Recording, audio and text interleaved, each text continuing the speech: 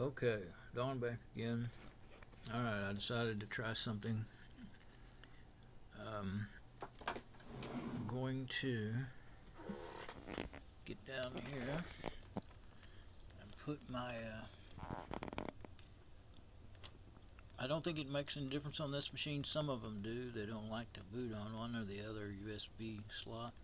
But I've been using the bottom one first and the top one second, so this one's ended up being in the top slot. Just to see if it makes any difference, I'm going to put it in the bottom, which it probably won't be seen, and I'm going to put my Sardu USB stick in there, and I'm going to turn it on, and I'm going to hit F11 so that I can see what's available to boot to.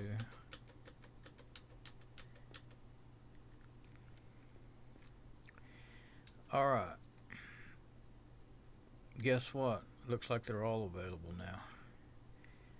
There's always two, the SanDisk is my USB stick. There's always two of them. One of them is the built-in Windows partition for, it's got a couple of built-in apps that I really never use.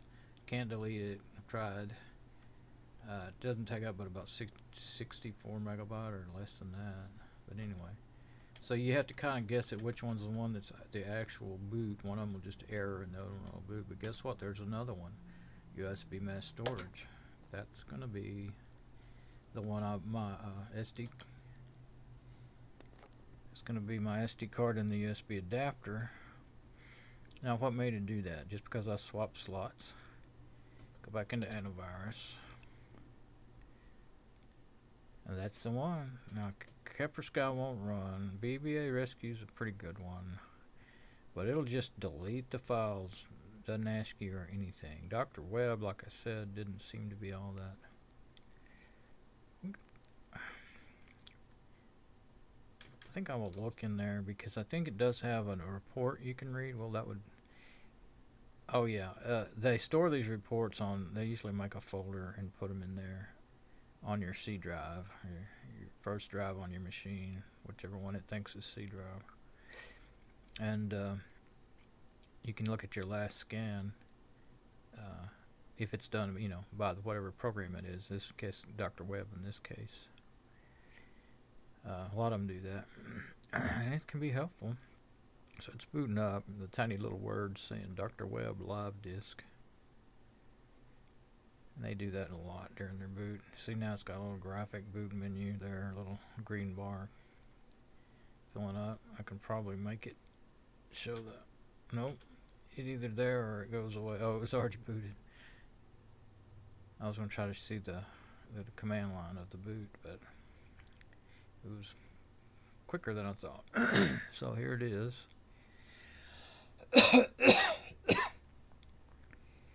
And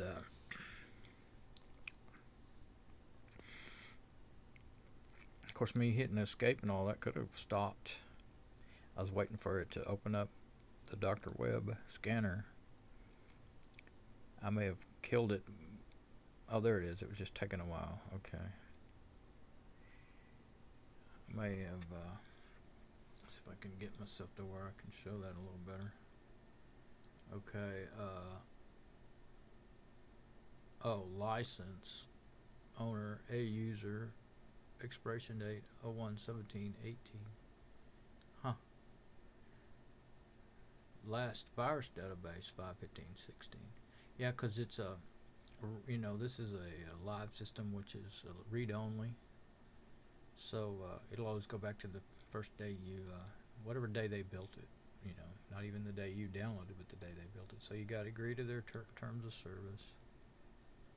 Having to peek around the phone. Continue. Let's see.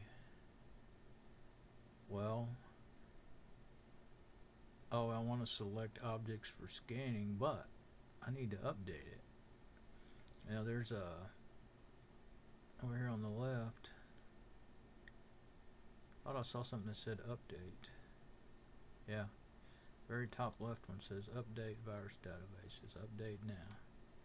So you definitely want to do that before you get started.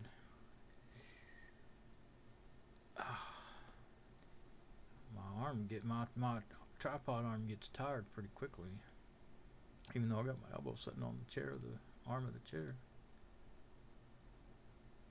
So this looks like a pretty quick one. Some of them take 10, 15, 20 minutes to download all the definitions. I don't know why. It's evidently their servers are slow,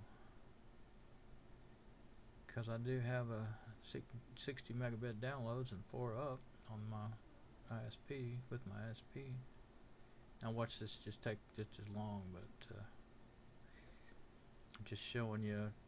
Well, I guess it's showing you each file now that I'm paying attention.